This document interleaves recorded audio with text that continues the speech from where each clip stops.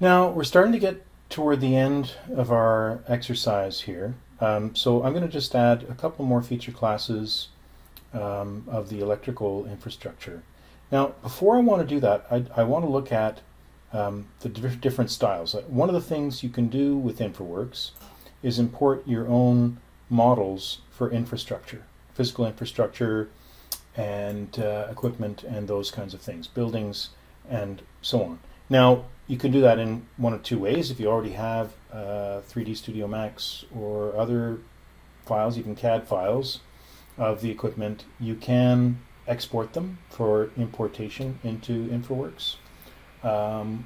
Or you can use the Recap online service, Recap 360, to photo stitch a piece of actual equipment in the field into a 3D model. That's a fantastic service. We'll talk about that in a couple of minutes.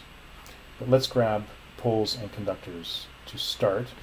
After we do add some styles that were provided to me by my colleague at Autodesk, Rick Johnston. Thanks to him. He was kind enough to share work that he had already done. I was working on it and found out that he had already done a lot of the work. And it can be quite time consuming to take the styles that you have, in 3D blocks, which actually come with AUD or with the RUS package, but to convert those into the ultimate target, the studio 3D models, is a bit of work. So we can explain that to you offline if you want to know how to do it.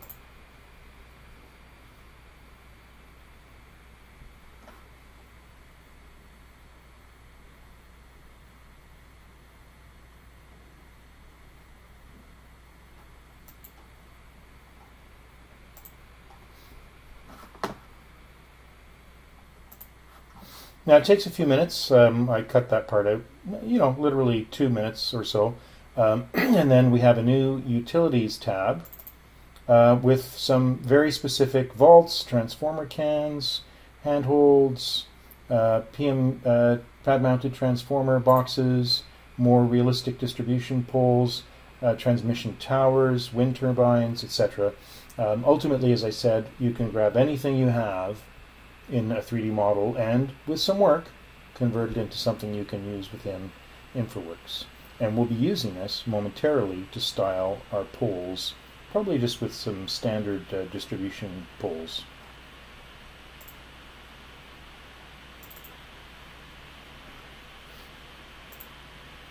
Now, the way you handle connected infrastructure in InfraWorks is as a pipeline, regardless of whether it's an electric conductor or a gas pipe or a water pipe. You basically call it a pipeline, and it is a pipeline for electricity. So this is a pipeline connector, the pole.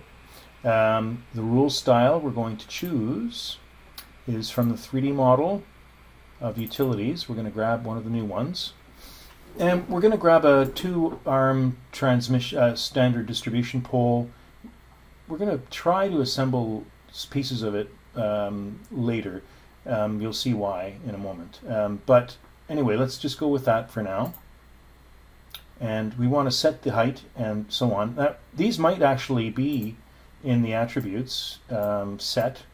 They're not, I know, on this model, but for the most part, some of them might actually have a size that you could use. But we'll go with 35 foot. Oops. A standard 35-foot pole, and that's the height. Sorry, 35-foot pole, and we'll make it about 8 inches on the ground in size, which is entirely realistic. Okay, so let's go with that. Let's clip the source. Don't want to bring in everything, and let's go.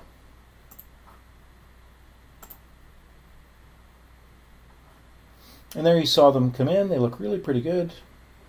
There they are. They're all rotated the same way. You typically wouldn't want to do that, but you can see actually that that's actually what they have here, because that shadow is not this is the shadow cast by the virtual sun. This is the shadow on the image of the actual pole. So that's looking pretty good. Okay, now let's add conductors and do a similar exercise. So this is pipelines. We're going to choose a rule style of metal pipe. We're going to give it a foot-sized elevation offset of about 28 feet, let's say. And we're going to say that it is about just 3 inches or so. That's probably a bit bigger than it is in reality, but for visualization purposes, that's probably good. And let's put that as well. Okay. And there we have it. There's some nice conductors on the pole runs. It would be nice. I mean, they're too high.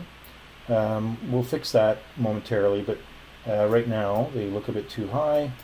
But you get the picture. It's starting to look pretty darn good. Okay.